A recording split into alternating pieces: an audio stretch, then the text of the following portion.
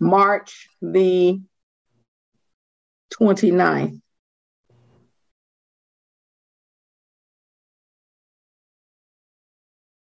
Bond, Ms. Thomas, is there a reason why you can't sit up and take your whole, so we could just see your whole face? Is there a reason why you can't do that?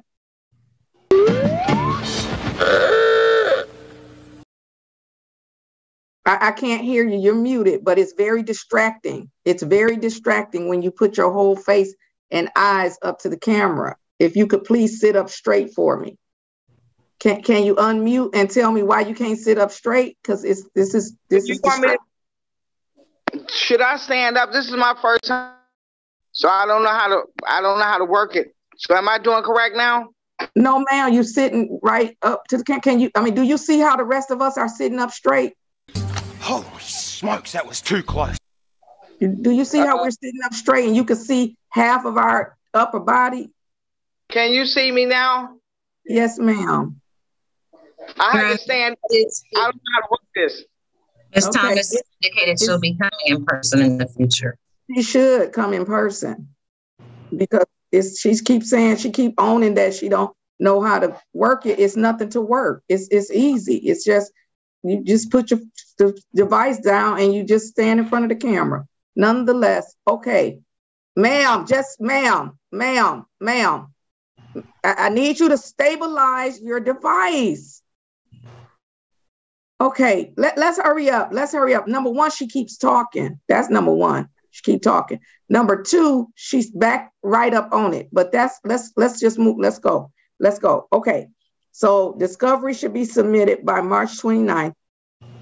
And then Mr. Amori, with respect to the April the 29th court date, sir, you're not required to appear. You've appeared today, therefore you're not required to appear on that day. However, if you want to come, you may, because you may appear at all of the scheduled court appearances. If you don't appear, then you can find out from the prosecutor's office when the next court date is and whether your appearance is required, okay? That's good. All right. Anything further with respect to this matter? Not from the Judge, it was case number in there 784 and 793. I think the court was saying another case number, but I just want to. Oh, what was I saying? 747? 747, yeah. Why did I say that? Wait a minute. 7, Miss Thomas. Okay, no, I'm correct. So what case numbers are you using? Miss Thomas has case number 23457. I'm sorry, case number 23457 is 793, 784, yes. Okay. All right, then we're all set. Everyone have a great day and stay safe. Thank you. You're welcome.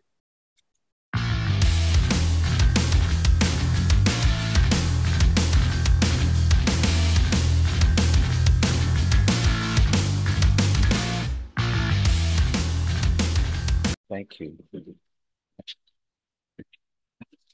Don, what do you have next? I'm going to be a Zoom judge.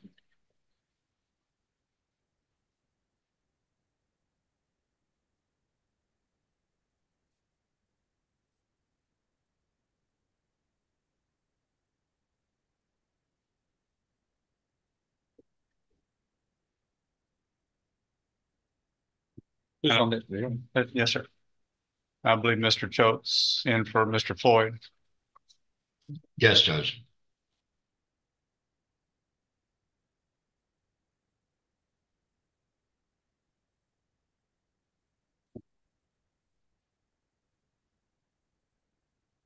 Cranmer, that's you, sir. Yes, sir. And I have a motion filed by John Floyd and Chris Choate, attorneys of record for the defendant. And you are Mr. Choate. That is correct, Judge. And where's Mr. Floyd today? Mr. Floyd was in court in Harris County. He is on his way back to the office, but he had court in Harris County. All right, there's a motion to withdraw that's filed. Please summarize it for me, sir. Thank you. Thank you, Judge. Primarily, there was a legal services contract in which a trial fee became due upon the case being set for trial. That happened back in 2021. Numerous reminders were sent to Mr. Cranmer along with phone calls. It ended up being that he would not respond to our emails or our phone calls, which created some conflict. And the couple of times that he did respond, he said that he had the money, he just wasn't going to pay it. And that began to create resentment between the firm and him. And we're at the point now where we've never filed a motion to withdraw for failure to pay fees, but we've finally done it after my 13 years of working with Mr. Floyd, because the relationship is irrevocably damaged because we cannot rely on his word, and it creates problems for us taking anything that he has said at face value, Judge. All right.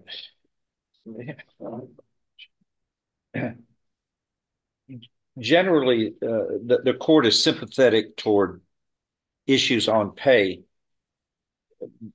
but this one, in all cases, are circumstance based. This is a case that was indicted, going on, well, it's 3.5 years old, over three and a half, going on 4 years. The date of the event in the indictment is 2010. That's 14 years ago. This is continuous sexual abuse of a child. Of a complainant in a serious case like this has to be thought of as well. Are we saying we want to grant the motion, have the defendant start over in finding an attorney, and someone's going to talk to the complainant and say, I know this is 14 years old, you're going to wait another 4 or 5 years? We understand the... No. When were y'all hired? What was the date you were hired, please? In approximately 2020. And now, when is the trial? When is the trial date? April. I may. In 2 weeks? 2 weeks, yes, sir. April 15th. So you file it on April 1st, as we are coming up to a case that's almost 4 years old, on the eve of trial on a continuous sexual abuse of a child. This is brought up to the court on something that, according to you, has been a systemic problem for years. We understand how it looks, Judge. I personally would have... It is. It's what it is. It's not what it looks like. It's what it is, isn't it? What's wrong with my analysis on that?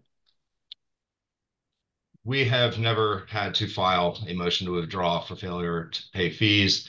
The problem is that Mr. Cranmer has finally pushed our final buttons, and we have had to file this because we no longer can rely on being able to communicate with him or to have any sort of good working relationship with him, Judge. We regret having to file it, but we had to file it. And we do understand that it is a delay in the case. However, we do not feel that there is any more of a working attorney-client relationship at this point. And our concern is that if, depending on what happens at trial, if this came back at a writ, it becomes a problem for everybody as well because of the antagonism between us and Mr. Cranmer. I think that's something you're going to have to deal with. I just find this inappropriate at the timing of this for something that has been bubbling under for a while on the eve of one of the most serious types of allegations in the penal code, continuous sexual abuse of a child. To tell me that y'all need to be released because of a problem that's been going on for years with your client, that's not timely, sir. I understand, Judge. We tried to give him every possibility to communicate with us and to meet his obligations on the contract. And he... How old was the child victim at the time of this? Younger than 14? Yes, sir.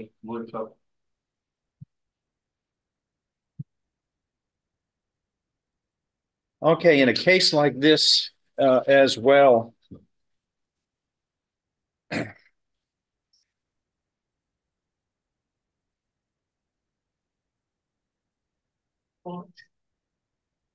in determining whether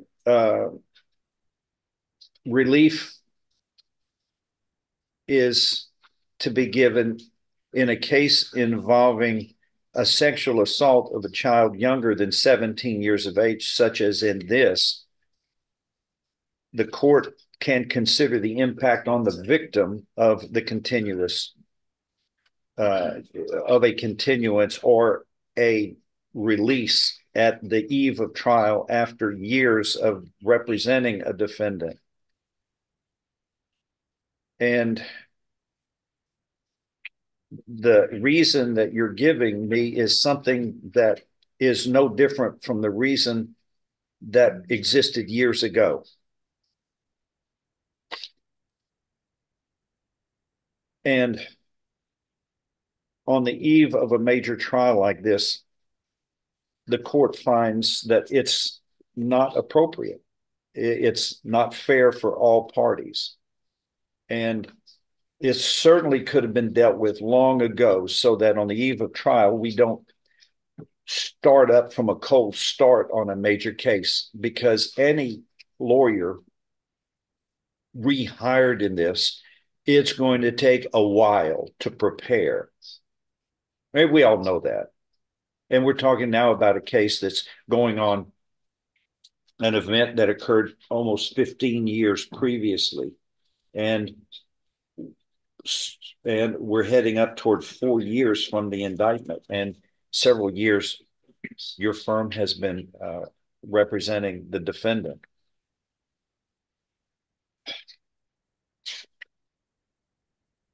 Judge, I will say for the record that Mr. Floyd has been in touch with me on a continuous basis concerning this ever since I've been on this case. And I know he's spoken to the previous attorney numerous times just to let the court know they have been working on the case. What does that mean? I just that this is just one of those that they've always been honorable with me. And I'm not saying he's not. No, and I honestly believe it's just. Well, you're representing the state. What do you have to say about this? I want to go to trial, Judge. Okay. We've got a victim that needs to go to trial. You disagree with a continuance. You want to move forward. Yes, sir. I understand their position, but I've got a complaining witness that's been waiting for numerous years to get this taken care of, and we're going to take care of it. All right. The courts have ruled on motions to withdraw in the past, and I'm citing a recent case, Reed versus State, where the attorney similarly requested to withdraw for payment reasons. And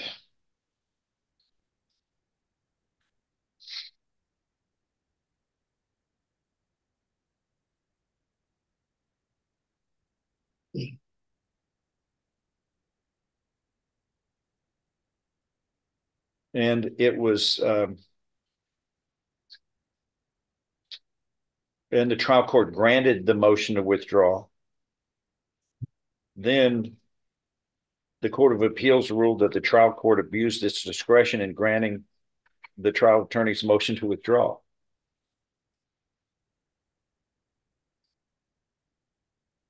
And the court's decision on a motion to withdraw is an abuse of discretion review standard.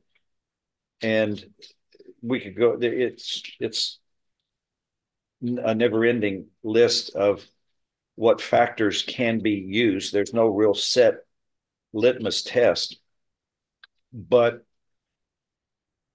the disruption that may result in a trial proceeding as a result of the attorney's withdrawal is an issue. But here it says the attorney's role, if any, in creating the need to withdraw. You've told me for years y'all have been having a payment problem. but that was something y'all decided to address and stay with and deal with. And then on the eve of the trial, again, when's the date set for this trial? The 15th, Judge, in a week and a half. April, in a week and a half. On a major trial like this, which generally takes a week or so to trial.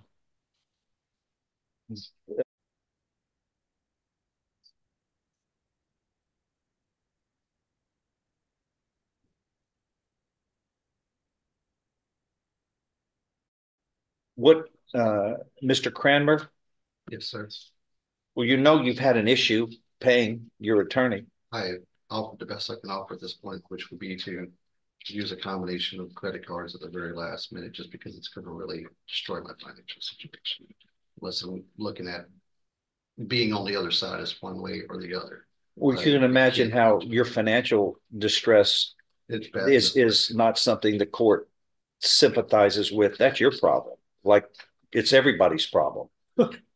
Finance is everybody's problem. But once again, this thing has been around for almost 4 years. This serious matter. And you've had other things you think are more important to pay for? So, no, I hate to get involved in a financial thing, but what are you able to do to pay these people to help you? What I've outlined. Sir? What I've outlined. How much are we talking about? On top of the almost 30,000 I've already paid, they are requesting 20,000 for the trial. Well, that's I don't want to know the specifics. How much are you able to pay at this moment? If I had to pay right this moment, I might have. In your master plan, you have about your credit card situation. How are you going to? I should be able to pay it off by that. By when? By the week of trial. That's what I'm working on right now. Oh, okay. Okay, he says, did you hear that, Mr. Show? I did, Judge, and I apologize, but this is just another example of how we can't rely on his statements because he's been telling us all along that he can pay it. Well, he's not going to dun me, which is called dunning. That's a term used when you try to fake people out about the money. You're going to be held accountable, and we're going to see where you are in a couple of weeks. And I expect your obligations to be satisfied based upon what you told me. We're going to have a hearing on this. We're going to have to postpone this case for a couple of weeks. But in 2 weeks, you're going to either be good for your word or you're going to be good for your word in jail. I'll hold you in contempt because I'll rely on what you have to say. And we're not going to start from a cold start and have an attorney have to get ready for months and months on a case this old. They put in the time, and I expect, and it's all fairness, you have an obligation. But I'm finding that by dunning them, you are also dunning the court and misleading the court on your obligations, which you will pay for if I find you don't honor them. So you take care of this, because I don't want something to start over again on attorneys. You work with them. They're good lawyers, but don't lie about things. They need to know where they stand as well. But this case it's too old. This needs to be moved forward. My situation has changed, obviously. Everybody's got financial problems. Welcome to the planet Earth. We all have financial problems, but each of us have to figure them out. Every one of us have issues. Judge, just to be clear, when we come back on the 15th, we're not for trial. It's a hearing to see where we're at. Yes. Correct? Okay. That's what I'm going to do. Judge, with Mr. Floyd's office with some potential dates, because scheduling with Mr. Floyd's office has been somewhat difficult. It's been. He takes care of his position. Y'all are going to have to make special arrangements to get here for this trial, because I'm not going to wait months It's going to be just a few weeks, sir. Chris, do you understand? Yes, Judge. Sorry. You got your marching orders. Yes, Take sir. care of your obligations. We're going to see you back on April 15th, and I want to hear some good news, and then that case will be specially set. This is terrible. Anything else to add? No, Judge. Okay, I'll see everybody back on the 15th. Get a resetting, sir. Thank you, Judge.